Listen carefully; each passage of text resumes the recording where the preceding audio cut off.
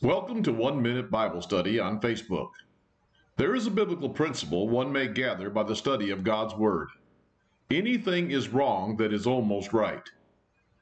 Is it acceptable to be almost right in worship to God? In Leviticus chapter 10, verse 1 and 2, Nadab and Abihu presented an offering unto God of strange fire. This act of worship was rejected by God, and Nadab and Abihu were consumed by fire that went out from the Lord. Now why? Because anything is wrong that is almost right. Yes, it took fire to start a sacrifice to God, but not just any fire would do. It had to be the fire that came from where God said so. Worship of God today must be exactly as God requires, according to His truth. Jesus said, God is a spirit, and they that worship Him must worship Him in spirit and in truth. John 4:24. From the Mount Zion Church of Christ, I am Gilbert Goff.